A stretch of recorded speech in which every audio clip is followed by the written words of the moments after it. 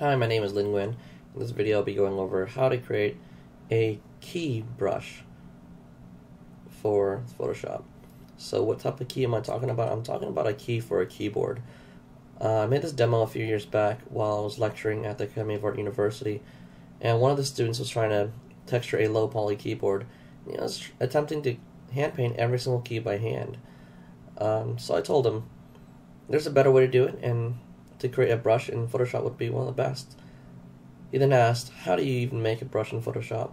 So I decided, why not make this a video tutorial? So here we go. We file new. I set my resolution to 256 pixels by 256 pixels with 72 pixels per inch. This is used for texture on screen, so 72 pixels per inch is pretty standard. The size of this is essentially how large the brush can be before it starts to pixelate anymore. So meaning if I decide to make my brush any larger than 256, you're going to get some sort of blurring or pixelation. So I'm using 256 by 256 because I don't see a purpose to really having a much larger resolution for my brush currently. But if you're planning to work on like a film or something that might be displayed on IMAX, you might want to make a much larger brush. I'm keeping mine simple, so let's look okay. So first of all, I always recommend people before creating anything is to look at a lot of references. The keyboard is easy because everyone has one and you can look at it. Personally at home right now I have a Mac Pro keyboard, so it looks quite different from a PC keyboard, but I've made the PC keyboard key several times, so I'll be making that instead. So I'm going to start off by making a new layer. I simply don't like working on the background layer.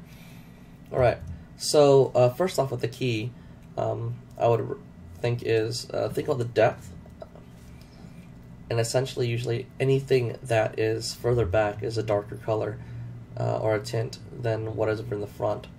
And most brushes are also grayscale, so I'm not going to worry about any other color other than black and white.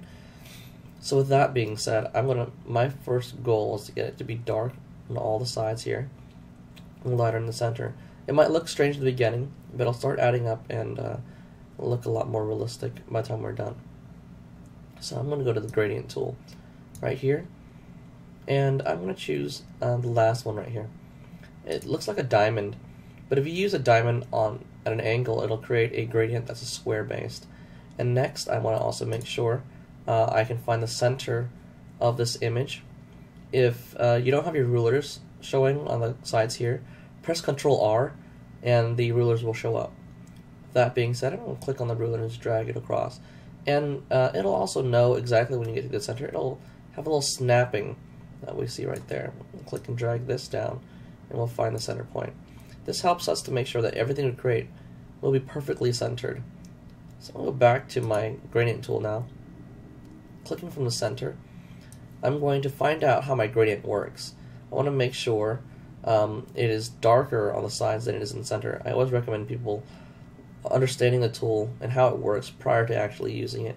Let's see how this works. I'm going to hold Shift now, which locks it to going either up, down, left, or right, or at a 45-degree angle. So with that, I'm just pulling straight to the corner and seeing how it looks. And based on this, I can tell that the foreground color is the center color, and the background color is the background. Is on the sides right here. You can either invert the color right now or simply change your colors. It's up to you. So if you were to change your colors, you simply just click and drag it out again and see how it looks like. Right now I'm looking at this, and white could be a bit harsh of a color for this. I'm going to dim this down to more like a gray. Some might be wondering, why don't you just use levels? Well, if you use levels, there's always a chance that you're stretching out the gradient between black and white, and if you get if you do that, you might get a banding effect. So I like to avoid having any of those slight issues. Let's do this lighter, more of a gray. Let's do that again, and there we go. Okay, so with that being said, I have the darks on the sides now and the lighter center. Although this doesn't look like a key, it looks more like a pyramid looking directly at you. That's perfectly fine. Like I said, we're just taking steps until we get to what we need. Next, I'm going to add a new layer. You can either click on the little paper down here, or just my favorite shortcut, Control Shift N. You see a new dialog like this pop up. I'll click OK. And if you're really organized, you can go through and actually name all these things. But I'm kind of lazy when it comes to that, so I'm not going to concern myself with that. Next is the Marquee tool.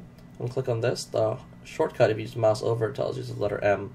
So just use that. Next, I want to make a square in the center, dictating how large my actual key from the top is.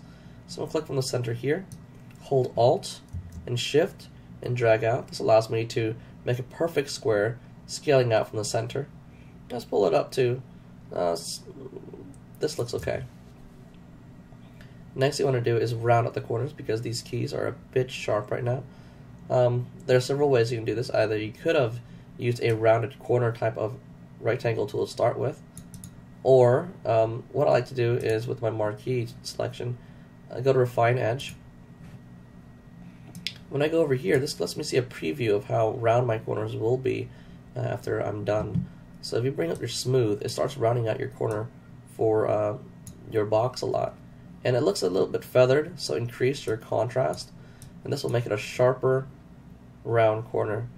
And this gives you a little bit more of an interactive feedback than if you were to use the rounded corner square, because if you're using the other one, you might have to find out the exact radius first. That's why I'm just kind of eyeing it. So I think this will be okay. With that, I'll just click OK. Now I have a nice rounded square selection. And I'm just going to fill this with any color I want, really. This right here, I'm going to use a selection. So I'm going to use Alt Backspace, which fills the selection with the current selection. So Alt Backspace. There we go. And I'm just using this here as a selection type. Yes, I know I can create a path and use my paths to create my selection, but I find that to be a bit slower than I want, simply because it requires me to click on this tab over here. So that being said, I can always Control click on my current layer in the little icon here, and it'll convert that image into the selection. So I'm just going to hide that, make a new layer here. And I'm going to use a gradient, because most keys aren't completely flat, unless they're chiclet keys or whatever. But if you look at a standard PC keyboard, there's a slight indentation or raise. Depending on which one you're using, your color choice might be a little bit different. So based on the theory I used earlier, whatever is coming toward you is lighter, and whatever is going away is a bit darker. I'm going to make the center area here darker and lighter on the sides here. So back to the gradient tool. I'm using this one right here, reflected gradient. That allows me, if I click in the center here and drag out, to make a gradient of some sort. Right now mine is the opposite of what I want. So this time, instead of recreating my gradient, I'm just going to invert it. And that gives me the gradient I need. The colors right now are incredibly harsh, but that's fine. What I'm going to do next is apply levels to see the color range I really do want, and then recreate my gradient based off of that. So, another trick, if I hold Control click right in here, and let me just tear this off so it's a little bit easier for you watching videos to see what I'm clicking on. I'm going to click on this little button here, which allows me to apply an adjustment layer. Because I have a certain selection, it will automatically apply a quick mask to it. So I'm going to go to Levels, let's add that right inside, and here's a new window that pops up. I want to find out what the darkest color I want is by dragging this in here. I'm going to change the drop off of my actual gradient this way too.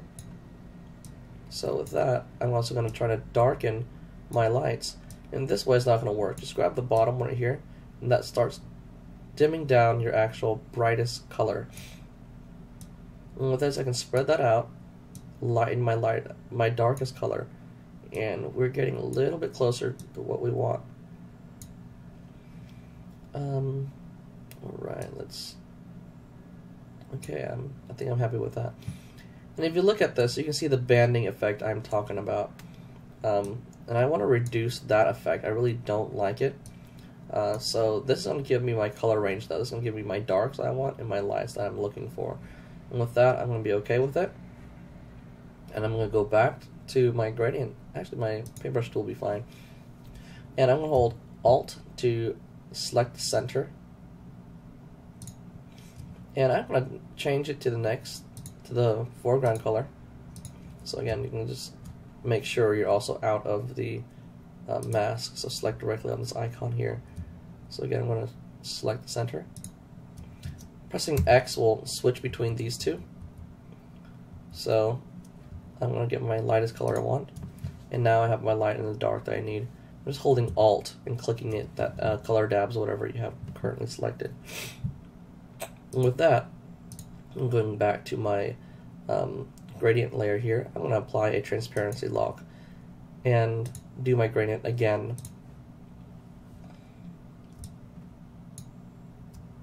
And this way you don't have the banding effect anymore.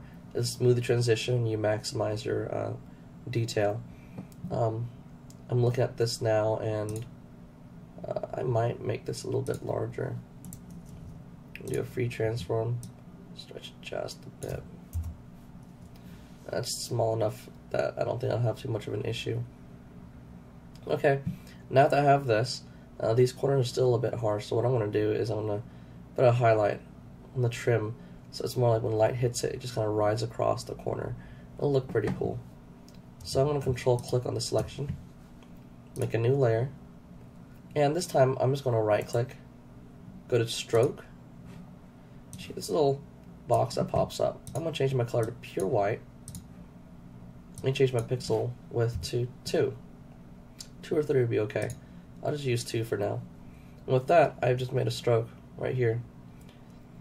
Control D to deselect your current selection. And what I want to do is I want to blur this highlight around here. So go to Filter, Blur, Gaussian.